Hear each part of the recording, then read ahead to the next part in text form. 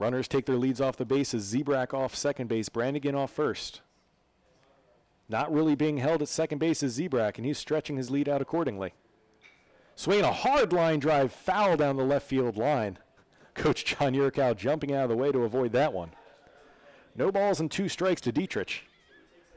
Dietrich definitely was on that pitch, though. If he can straighten that out, he will definitely do some damage here during this at-bat.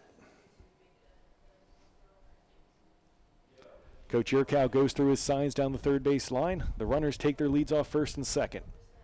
No score here in the bottom of the first at Michael John Stadium. Quakers and the Owls tied at 0.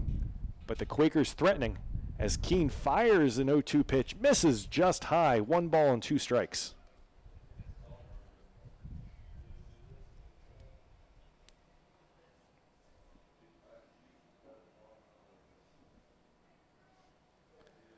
Beautiful day here at Michael John Stadium.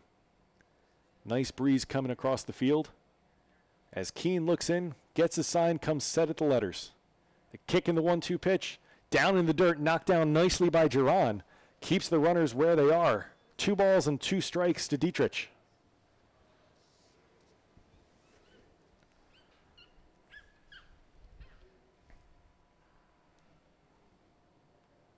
Good-sized crowd here at Michael John Stadium enjoying the beautiful weather and the start to the home season for the Quakers. As the 2-2 pitch is set to be delivered. The kick in the pitch. Fastball hit high and deep to left center field. That ball struck well. That ball's got a chance, and that ball's out of here. Home run, Ryan Dietrich. An absolute blast to left center field off the screen. And just that quickly, it is now a 3-0 game off the bat of Ryan Dietrich.